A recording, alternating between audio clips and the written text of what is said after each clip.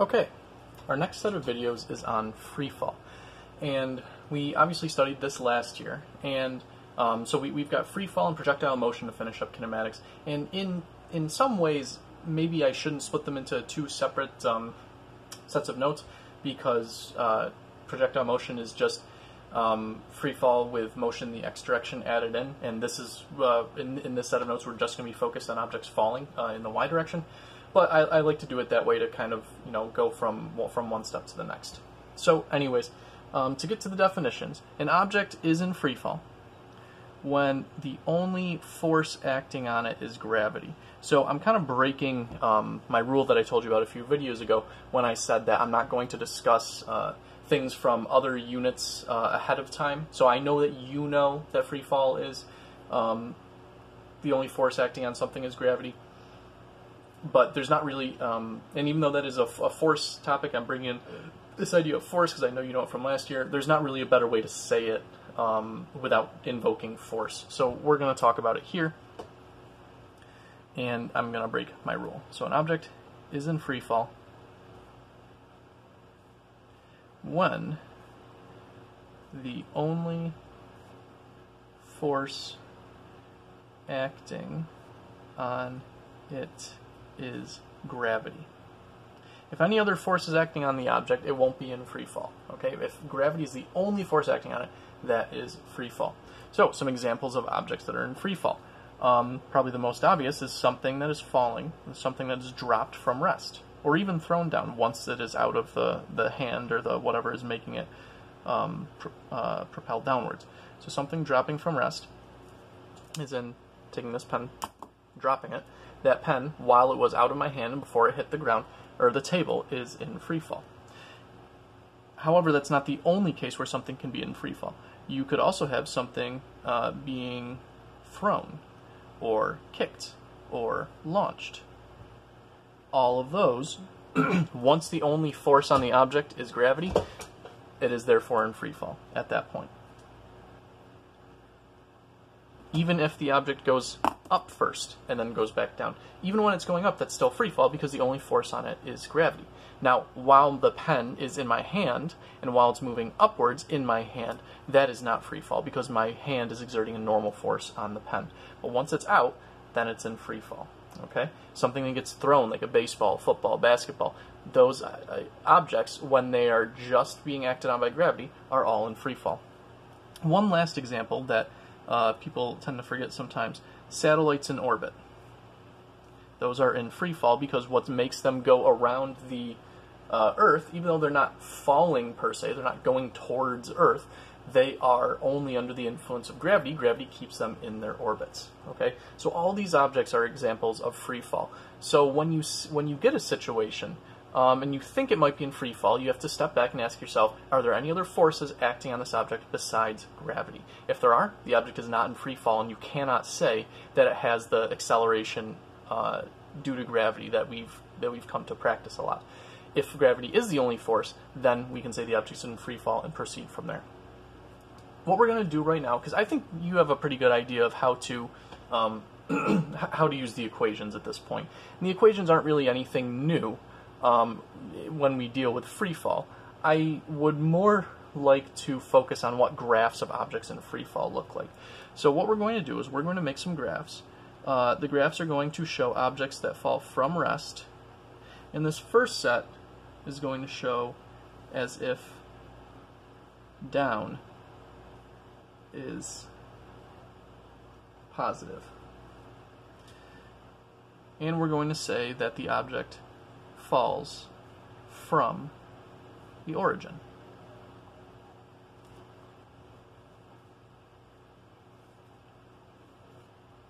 So I've got my position versus time graph, my velocity versus time graph, and my acceleration versus time graph. Okay? And let's actually start with the acceleration versus time graph. If we're saying down is positive, we know that the acceleration an object has in free fall is the acceleration due to gravity. And that points down. It accelerates objects down. So if down is positive and the acceleration is down, then our acceleration should be positive. And the important thing about free fall is that this is a constant acceleration. Okay? It's a constant acceleration for an object in free fall. And there's a certain rate that this happens at. On Earth, the acceleration due to gravity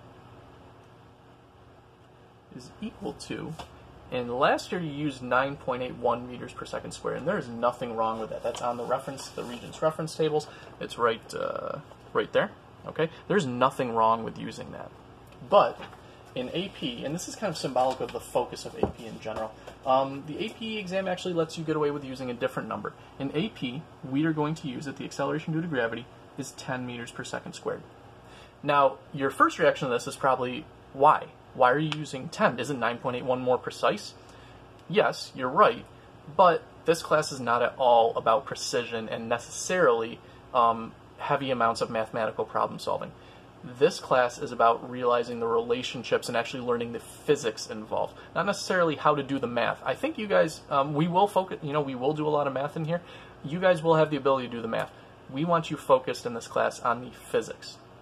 And saying that acceleration due to gravity is 10, number one, is still fairly accurate. Number two, it's very, it makes making calculations much easier so that you don't spend as much time doing the math, instead you focus on the relationships. So we will be going forward with the idea that acceleration due to gravity is 10 meters per second squared. If you want to use 9.81, go ahead, but you're making more work for yourself, okay?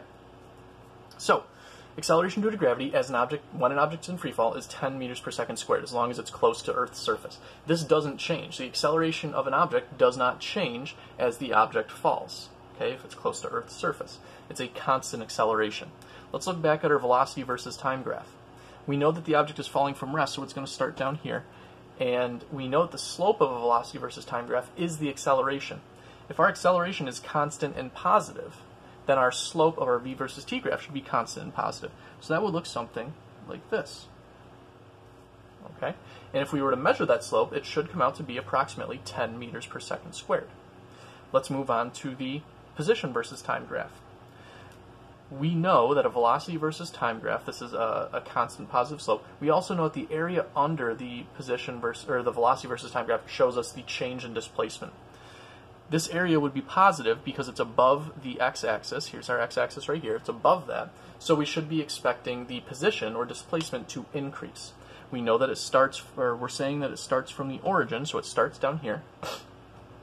And the last thing that we need in order to draw this is we know that the slope of a position versus time graph is the velocity. Our velocity starts at 0 and then increases at a constant rate. That means the slope of our position versus time graph should start at 0 and increase at a constant rate, like this. Okay? Just like something if it accelerates. So these three graphs all show different aspects of the same thing, different aspects of the same motion. Position versus time, velocity versus time, and acceleration versus time. But maybe you don't want to say down is positive. Maybe you want to say up is positive instead. So let's draw the graphs of if up is positive.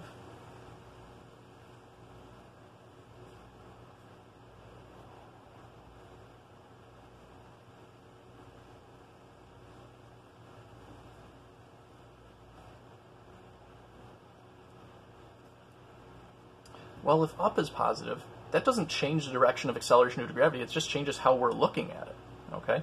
If up is positive, then all that does is it makes us realize that the acceleration due to gravity under this reference frame should be negative.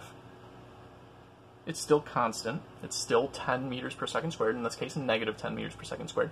Nothing about the physics has changed. All that has changed is how you're looking at it, your perception, okay? Your reference frame, or your origin, doesn't change the physics, doesn't change the shape of the graph. It just changes maybe where the graph, if the graph is reflected or not, where, in what quadrant it is. The other graphs are similar. Our acceleration is constant and negative.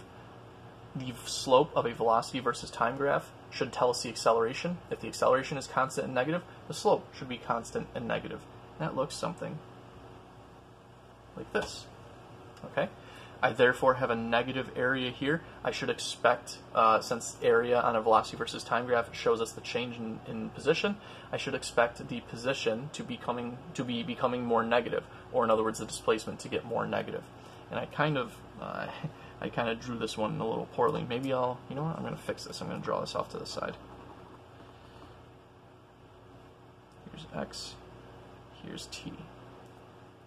We know that it's starting from rest, or starting at the origin. We have a negative slope the whole time, and the slope is becoming more negative, which means our position versus time graph should look like this. Okay? So, we have graphs that look pretty similar, actually. All we did was we flipped the direction of what was positive, what was negative, and you see that our graph got reflected over the axis.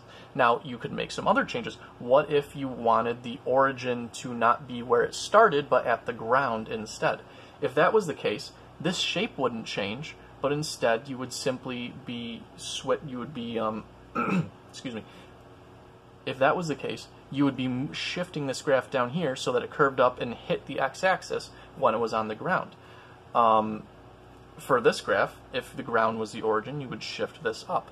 So the physics doesn't change. The basic shape of the graphs does not change with a change of reference frame or a change of origin. All that changes is what quadrant the graph is in, and how it shifts along the y-axis. And that's something that it takes a little while to realize. But in general, these are graphs that, depending on your reference frame, could show you how an object in free fall moves. Now, before we go back to free fall, I do want to talk about air resistance really quickly. How does air resistance affect free fall? All air resistance is a type of friction. Okay? Air resistance is friction that occurs because an object moves through some fluid, whether that's a liquid or a gas. And we know, because it's a type of friction, we know that all types of friction, again from our forces unit from last year, what they do is they resist motion. And what this causes is, if air resistance is present and you allow an object to undergo free fall for long enough, it will eventually reach what is called terminal velocity. I'll get into more detail about what that means and how this actually works when we get to the forces unit. But with terminal velocity, what ends up happening is you have an object that is falling, and at first there is no air resistance because it's not moving.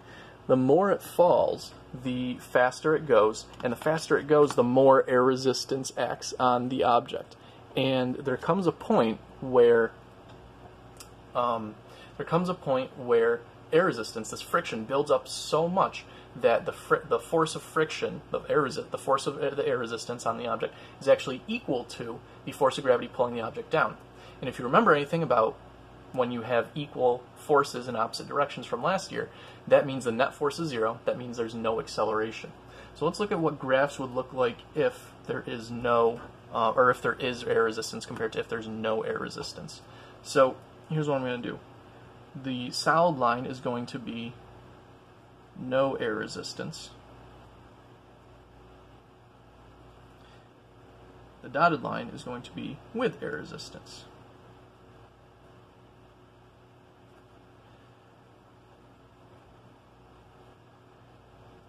I'm going to actually start with the acceleration versus time graph. Oops, that's velocity.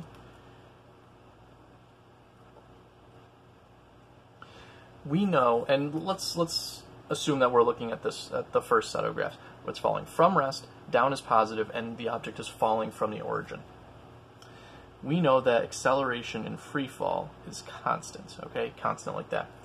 If there is air resistance, though, then that's a force that builds up and opposes the downward force of gravity, which would cause a decreasing net force, which causes a decreasing acceleration until terminal velocity is reached. Terminal velocity, again, just means the object reaches a velocity, it can't speed up anymore. It essentially falls at that constant rate at that point. And it doesn't immediately hit terminal velocity, it's something that it has to build up to. So, with air resistance, instead of the acceleration staying constant, because this force builds up and decreases the net force, thereby decreasing acceleration, we see something like this. The acceleration slowly going down to zero. Okay? Now, how is that going to change the velocity? If we drop something from rest, the velocity increases at this nice linear rate. If instead it reaches terminal velocity, if the acceleration decreases the entire time, remember the slope of this graph is the acceleration. If the acceleration is decreasing, that means the slope should decrease until it hits 0. That might look something like this. See how it reaches about a slope of 0 at the end? The velocity remains constant. That's what it might look like. As far as position versus time goes, we know that the slope of position versus time is the velocity. And if the velocity is positive the whole time, but eventually becomes constant, then the slope of this graph should be positive the whole time, but eventually becomes constant. Here would be no air resistance, just kind of keeps curving up and up forever. Here would be with air resistance. Okay, and eventually we get this section where we get a constant slope. In other words, there is no change in that slope anymore because there is no change in the speed. So we see that air resistance changes how these graphs look. It slightly modifies them. We won't deal too much with air resistance, but you should be familiar with how it works. We'll talk more about air resistance when we get to forces. Next time we're going to come back, talk a little bit more about free fall, then we'll move on to projectile motion.